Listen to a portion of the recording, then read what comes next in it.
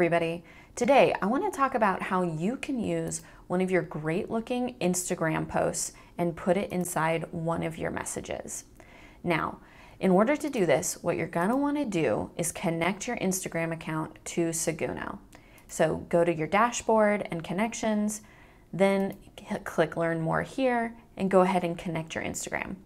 For the purposes of today, we've gone ahead and created an Instagram account for Madison Page, which is our sample account that we utilize.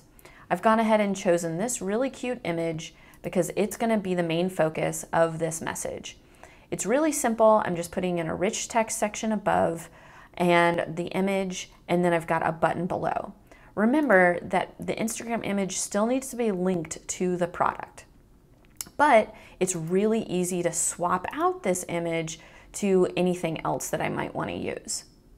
Now, one of the cool things about this is that you're not just limited to the image section. If you wanted to, you could get kind of fancy here and you could create a layout that you could use over and over again. So for this layout, I've used the image with text overlay section.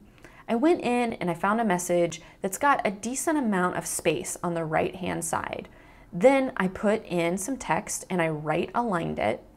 I went ahead and created a heading that's a different font than the rest of the message. And then I used the highlighter tool to be able to highlight the background but keep the text itself white.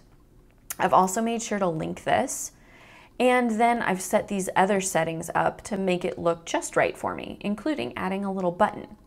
But the cool part about a layout like this is that I could, after I've sent this message, duplicate it and then go back in and swap out to a totally different Instagram image and then swap out my text to be something else entirely. So for instance, I was talking about jackets in the last one, but maybe now I want to talk about leggings and maybe it's a different % off.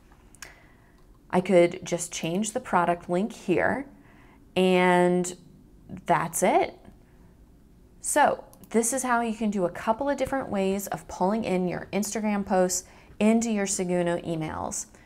Love to see what you come up with. Good luck.